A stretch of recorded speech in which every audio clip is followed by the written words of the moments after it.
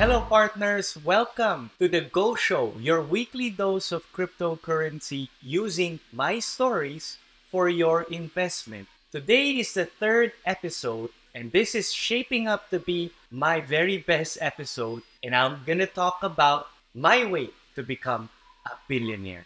In the next few minutes, I will begin to tell you my strategy to become a billionaire in order to fulfill the mission of the Go and Partners Validator, to end poverty, to end discrimination, to end hunger, and to end violence. Let's start. Do you know how hard it is to become a billionaire? A billion is around 9 zeros and one digit. To become a billionaire, it is so difficult. Imagine you are a bank manager in the Philippines and you are earning 2.5 million pesos or around $50,000 every year.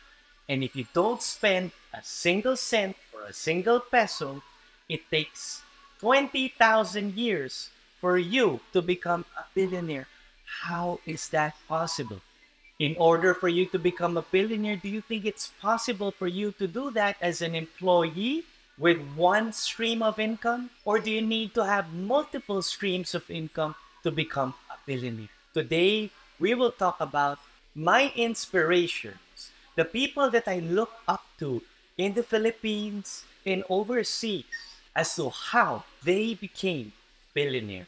There are many ways for you to become a billionaire. You can pass on as a trust fund for you. Many billionaires have handed out their hard-earned wealth to their children and their children's children. For most people, they became billionaires through humble beginnings. The rags to the riches story of these billionaires is an inspiration. If they can do it, you and I can also do it. It is important for us to understand and delve deeply into the stories of these people. Let us begin with the first person. If you don't know, Jeff Bezos is the founder, former CEO, and chairman of Amazon. Amazon is the number one e-commerce provider in the United States, and now around the world. They have expanded their operations and they have a strong foothold on goods delivery. They started with just books. Then they expanded to multiple lines. And in one word, if you talk about e-commerce, the word that we can equate it to is Amazon. For me, Jeff Bezos is what I would dub as the Mr. Future Proofer visionary.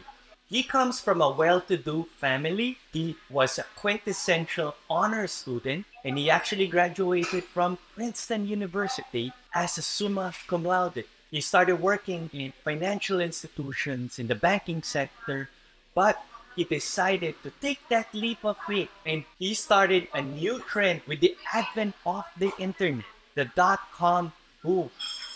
And it's with the delivery of books. At first, he was burning a lot of money, but then he was able to show numbers growing year after year after year, to the point that the main competition, Barnes and Nobles, had to also start their website to compete against him. But by the time that the competitors entered the scene, he already dominated the entire industry. What I find very daunting and courageous with this characteristic as an entrepreneur is that after graduating from an Ivy League summa cum laude, he was already getting paid a six-figure salary. But then when he tendered his resignation, his boss told him, think about this, Jeff. You're already earning a lot. You could already become a millionaire. Why are you leaving this company?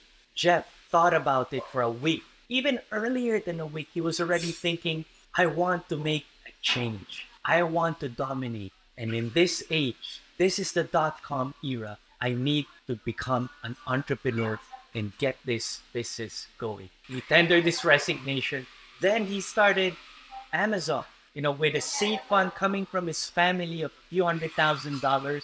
He took that leap of faith. He struggled. He started just in his backyard. And years after, He is now one of the richest, if not the richest billionaire in the world. He saw something we didn't, and that is why I call him Mr. Future Proofer, the visionary. Number two is Warren Buffett of Berkshire Hathaway. This billionaire, his story is one that I will never forget. I call him Mr. Intelligent Investor. If you don't know him, he is the chairman of Berkshire Hathaway. He is one of the most successful billionaires worth over $100 billion. As of 2023, despite the economic downturn, he is worth over $120 billion. Can you imagine? Many people have lost in the stock market, but Berkshire Hathaway, with the ingenious plan and strategy of his fund, he is able to make his clients make money throughout the pandemic.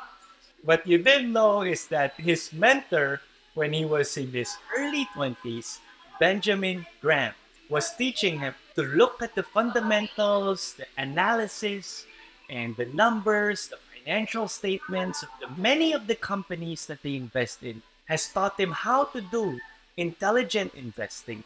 However, Warren Buffett had another plan. He learned to invest, you also need not just to diversify in 5, 7, 10 different companies, but to focus on a few companies.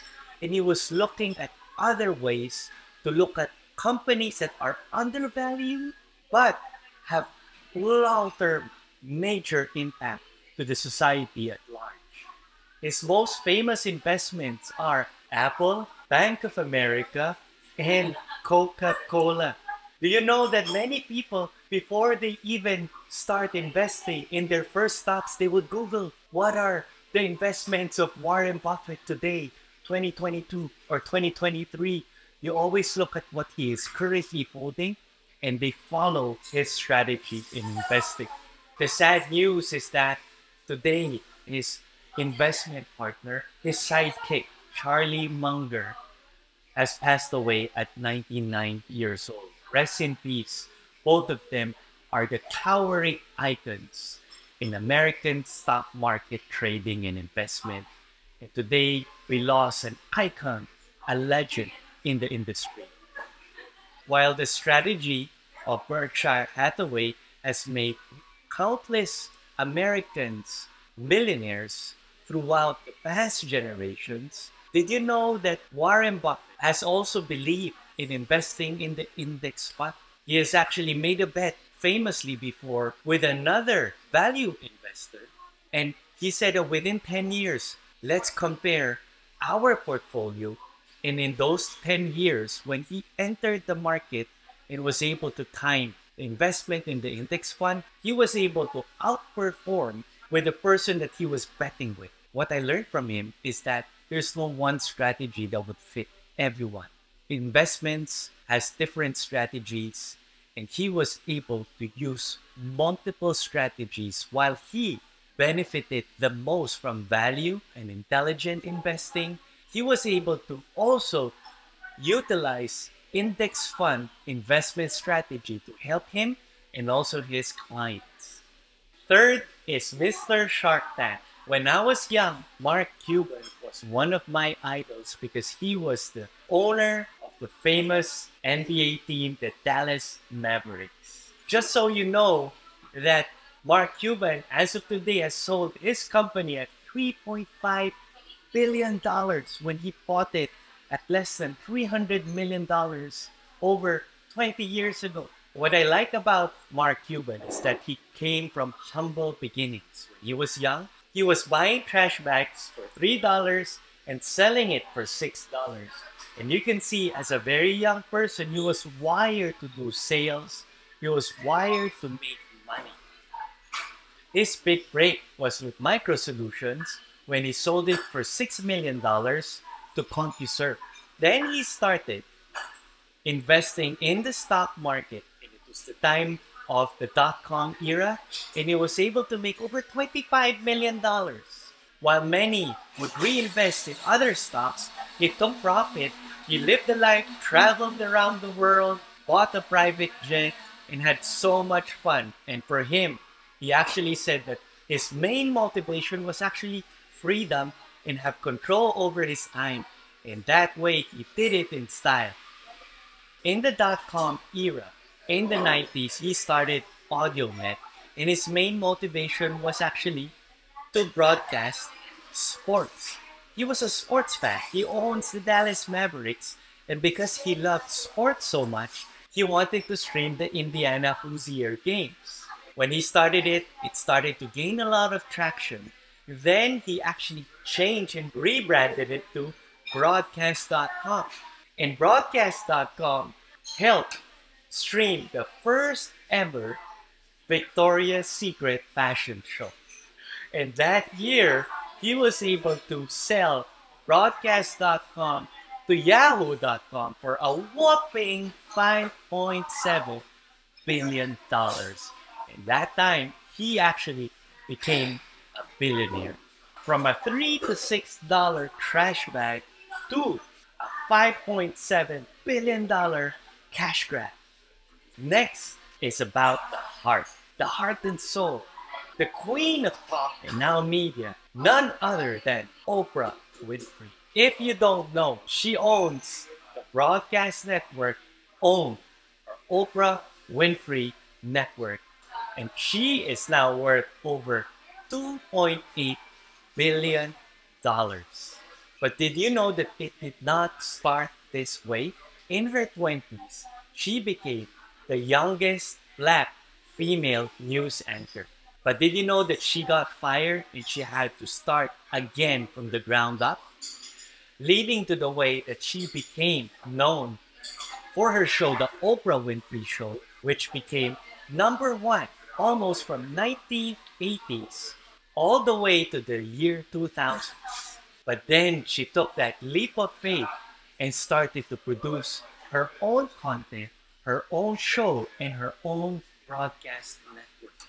For me, what I learned from her is that it's all about the heart. There's so many other talk shows out there, but hers stands out because she gives it all. And her audience feeds off that energy, reverberates through that energy, her sincerity, the genuineness that comes from her. With everyone that she brings to her show, she's able to illuminate the strengths, the stories, the passions of people who are interviewed in her show. And that is what we in the Go Show want to aspire to be when we talk about genuine stories, when we talk about the average investor, the man on the street, the person who starts from humble beginnings. The story of Linda, the story of Isa, the story of Sarah. We want to illuminate and make these stories highlighted in this show, the Go Show, for you.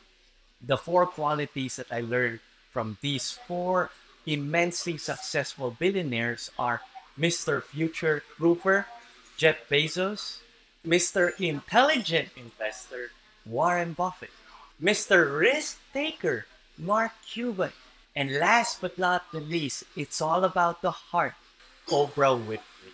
And with those 4 stories, I would like to put in my life to use it as my inspiration to become a billionaire in order to help the mission and the vision of the Go and Partners Validator. Allow me to take you through a journey through the 3 phases of my life. The young Albert, the today Albert, and the future Albert. Let me begin by talking about the young Albert. Coming from a Filipino-Chinese family, I always hear my family members talk about how to make money grow.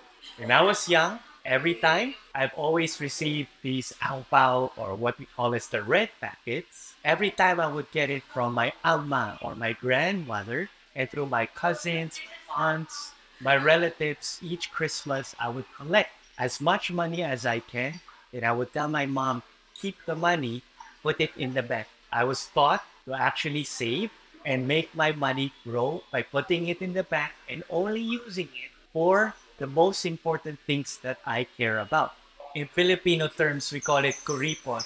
I was very, very thrifty because I struggled a lot every time I would go to Toys R Us or in a toy store in a video game shop. I would always struggle whether I would use the money that I have in the bank to buy these toys or not.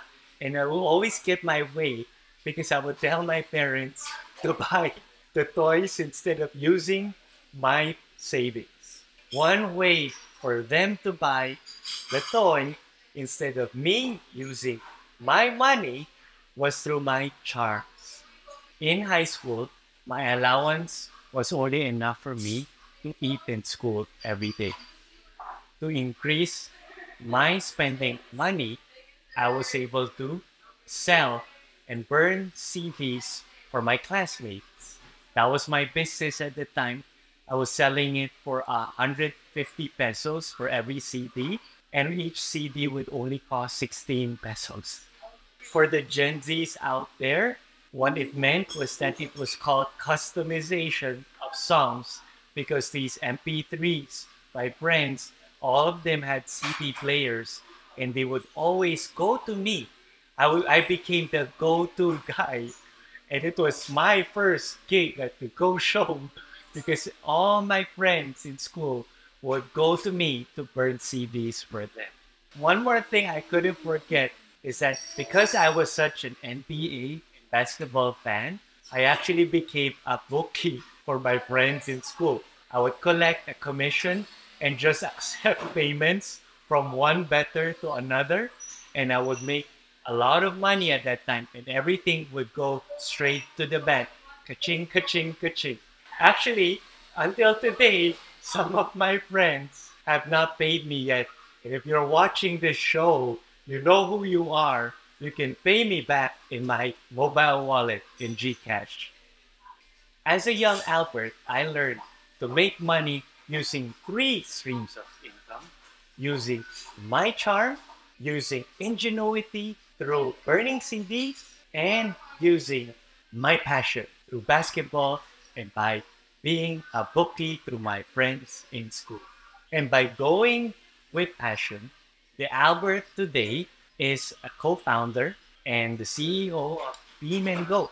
It's a social impact e-commerce platform, just like Jeff Bezos, but I'm using my passion to help Filipino migrant workers to be able to purchase goods directly for the basic needs of their family. What makes Beam and Go unique is that it allows the customization and the prioritization of the migrant worker. In order for her to help her family, she can now choose the goods that she can send to her family using Beam and Go instead of just sending cash. I have been doing this business for over 9 years, from conceptualization all the way to where it is today, with over 200,000 registered members and 13,000 active users.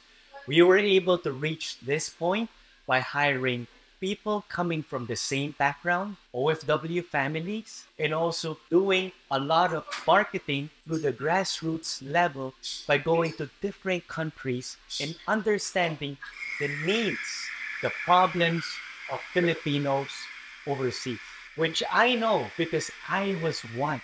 I worked in Singapore again for over 4 years and 4 months. And in those 4 years, I saw the problems and the struggles of many Filipinos. I was there.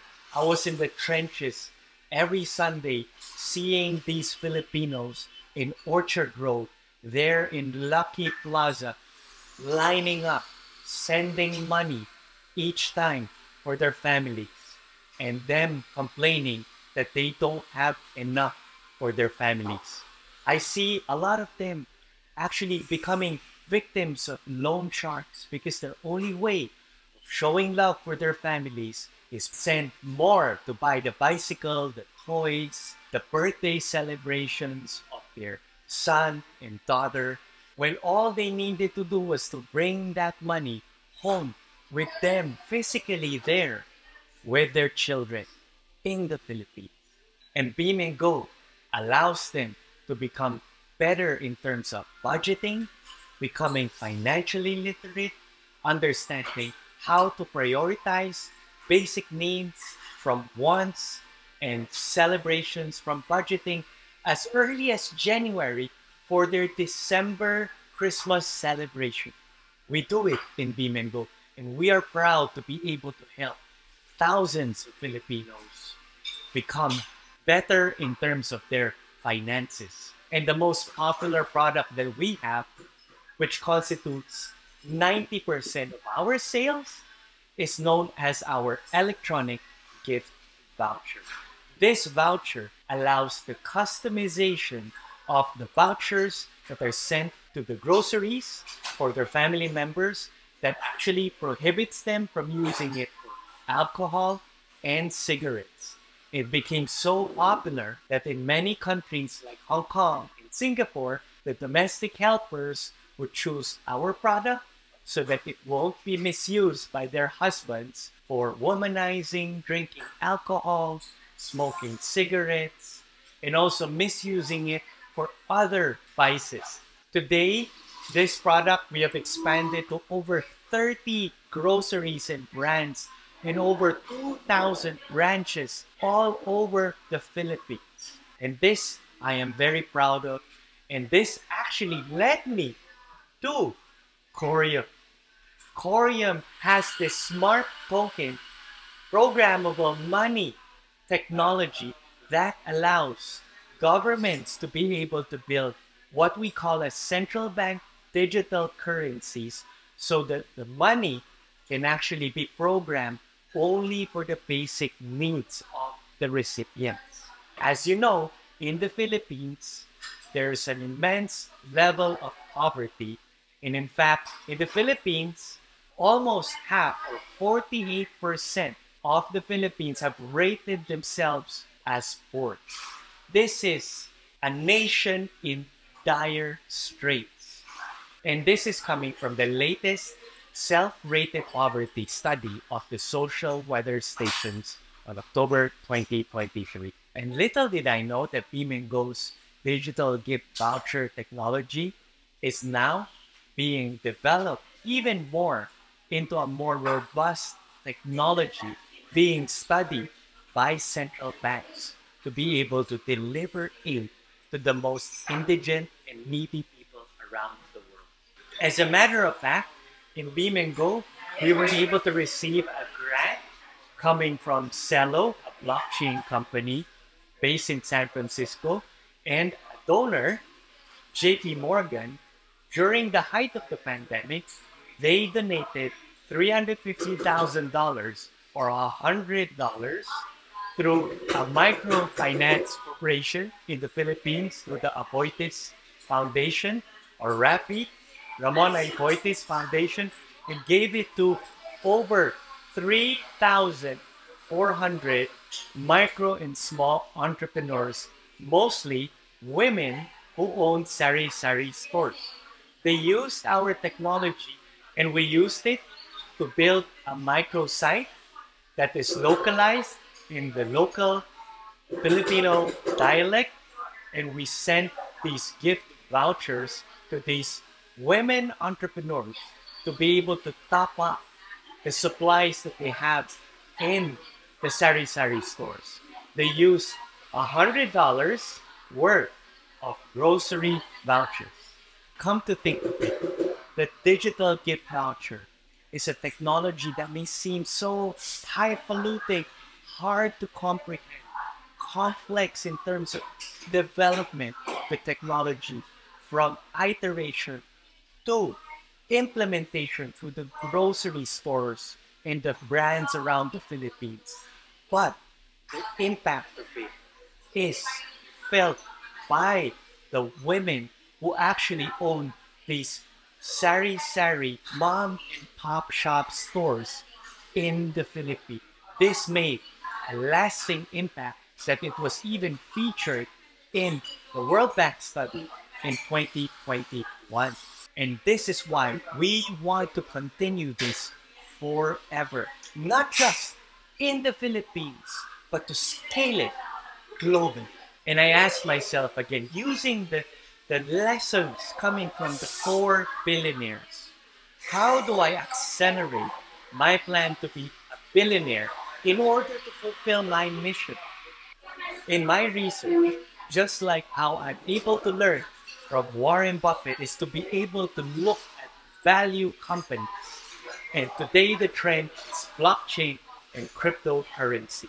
And as I scan over thousands upon thousands of cryptocurrencies and blockchains, I believe that Coreum will be one of the leading blockchains for enterprises and businesses in the future. That is why, in my bullishness in Coreum, I decided 2 months ago to start my social impact validator in Coreum called the Go and Partners Validator.